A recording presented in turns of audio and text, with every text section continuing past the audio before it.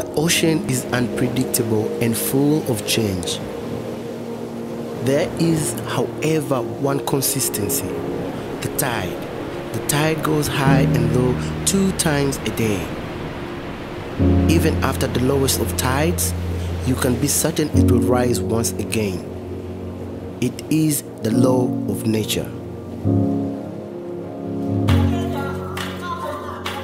Growing up in Uganda, I faced many challenges, from losing my father to the rebel armies at a younger age, moving from refugee camps to refugee camps for most of my life, and living with fear of when the rebels would return.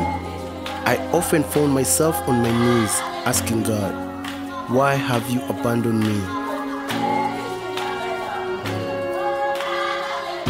Finally, I felt I received my big break when I was selected to go to the United States. As my plane landed, I remember thinking, this is the land of milk and honey.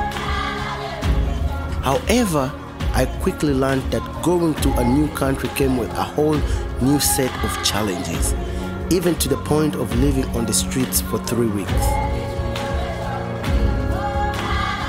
I decided to rededicate myself to my faith in God, which changed my perspective on life's challenges and what the future holds for me.